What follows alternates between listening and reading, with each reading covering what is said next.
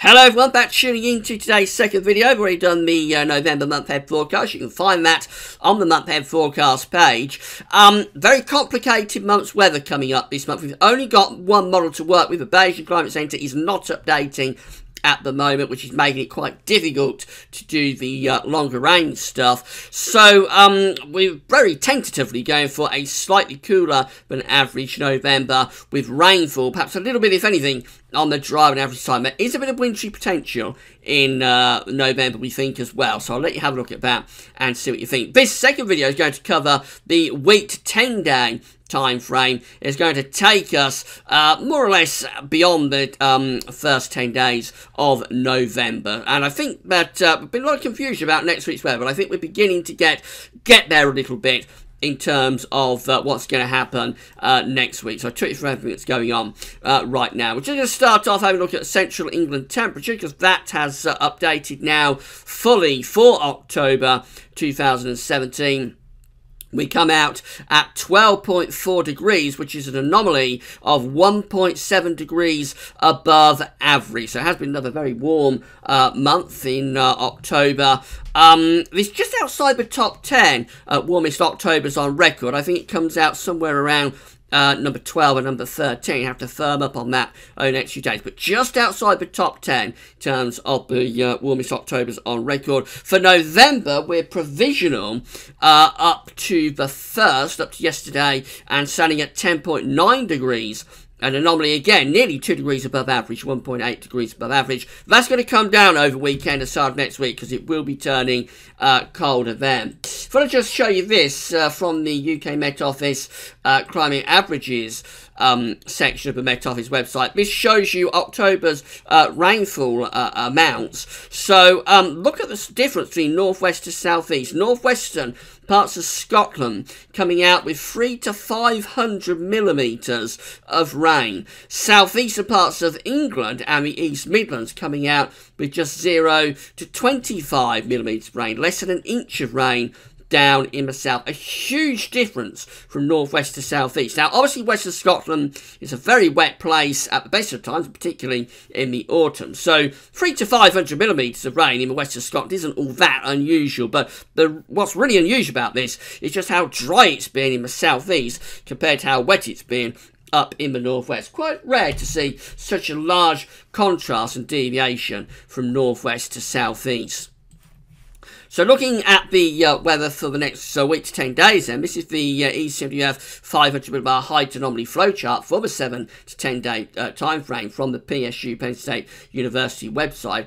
GFS is on the bottom of this chart, and I'll show you that in a second. So 500 millibars is an area in the absolute high pressure. Low pressure are being moved around by the jet stream running above. Red and orange will extrapolate to high pressure, and blue to low pressure. So the ECMWF is placing this ridge out in the Atlantic, and also quite a big ridge up to the northeast of us, and then we've got a cut-off low down across Spain and Portugal and some low pressure up here. Now, this is quite an unusual pattern. I think it explains why we've had so much confusion within the model output over recent days, because we've got the jet stream coming across the Atlantic. It could be quite a strong jet, of course, being November, going across the Atlantic, and then rapidly weakening and splitting. So we're taking some of the energy up here, and some of the energy is going down here into this cut-off low. And when you get this kind of situation, that is one of these scenarios that will produce quite a lot of model confusion, because it is fairly unusual to see the jet stream splitting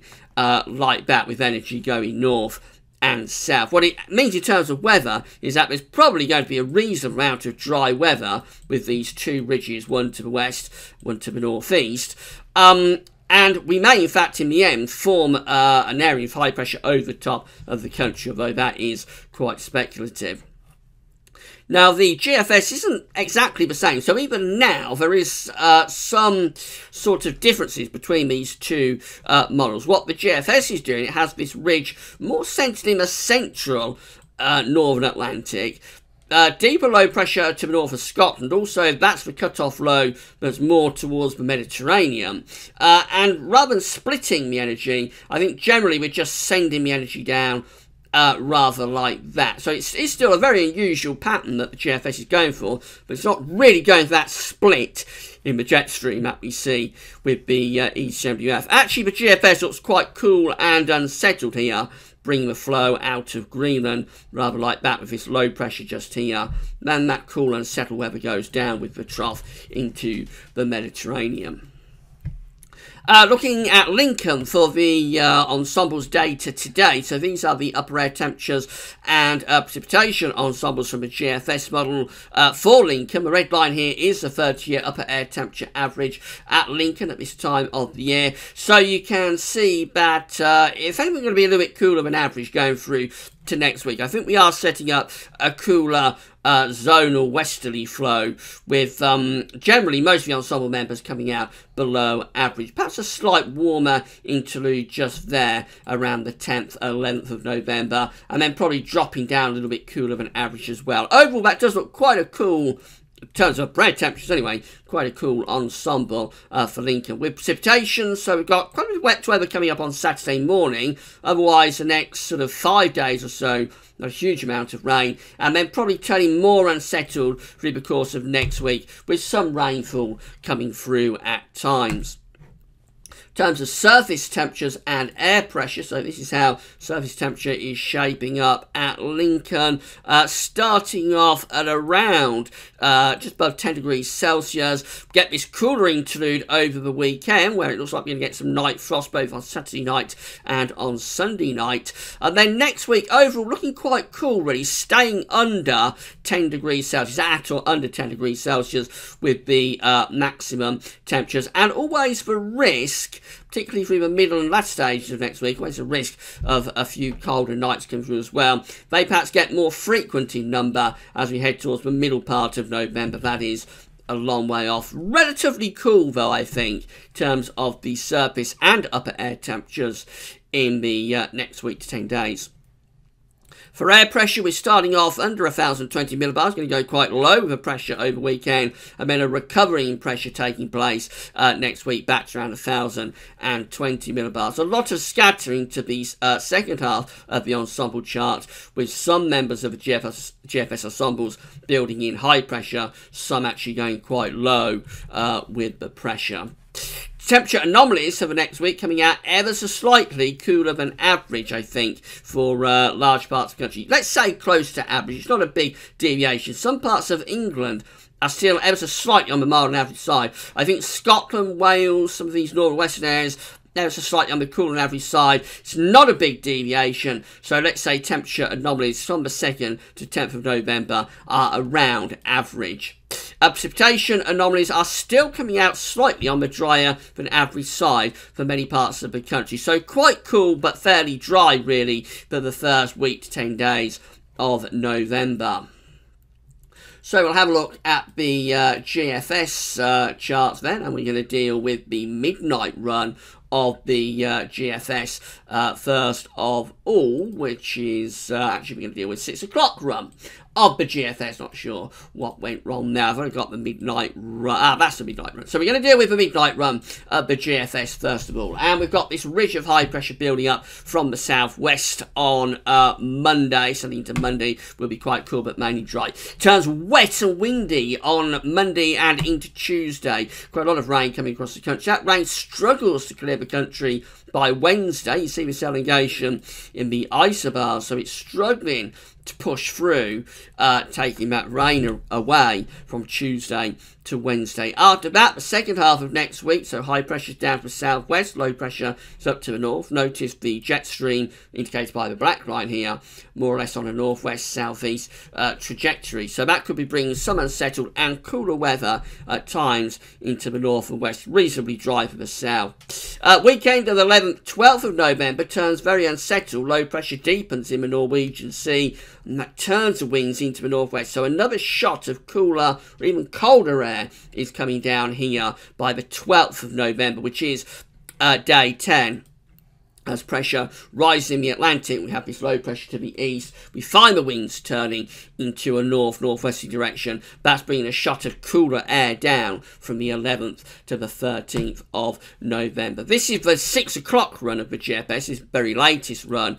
And again, unsettled start to next week. Rainfall gradually clearing away from Tuesday to Wednesday, but it takes a little while to do it. And then we go through to the end of next week, probably making a little bit more of this high pressure down to the southwest. So the unsettled weather in the second half next week mainly restricted to the north. The south actually has a reasonable amount of dry weather. We don't really get that northerly shot either on the 6 o'clock run of the GFS. Just keeps this high pressure centering very, very close to the UK. Notice that northerly shot then is actually going down into excuse me, into northern and eastern parts of Europe. Finally, the ECWF, this is how things looking Monday to Tuesday, turning unsettled, wet and windy in the north and west. Many parts of the country look unsettled to the middle of next week. Beyond that, high pressures extending in from off the Atlantic. We finish up on day 10, bringing another system down from the northwest, and that might be starting to pull cooler air in from the north and the west of the country, probably bringing another shot of cold air down from the north. It's a really, really complicated phase that we're going through at the moment. If you've been watching videos day by day, you'll know just how complicated this opening period of November is. I'm not really 100% certain what's accounting for this very complicated weather pattern that's setting up, other than the fact that, as I say, certainly with the ECWF, we're trying to split the jet stream, which is quite unusual. I think what we can say is that next week we're going to start off unsettled, but we wet and windy weather in the northwest on Monday, pushes southeastwards on Tuesday, probably has a job to clear, but by midweek should go through. Then a couple of days of drier weather, Wednesday to Thursday, then Friday and into the following weekend, that's the 11th and 12th of November, we may pull down another shot of quite coldish air from the north and the west, although there is disagreement about that. But I think there's enough hints there to suggest that as we run up towards the middle part of November, we might get another hit of cooler air, even colder air, from the north and from the northwest. So things are becoming a little bit clearer for next week, but it is a very complicated weather pattern that we've got emerging here, and we'll just have to see how we go. I suspect there may be another couple of twists and turns about next week's weather before we get to it. Hopefully things will be clear by the time I have to do a weekend forecast on Saturday. Right, don't forget to check out the November month-ahead forecast if you haven't yet done so. Tomorrow, it's JMA Friday, of course, as always on a Friday, having a detailed look at the weather for the month ahead. That's all for now, and thanks for watching.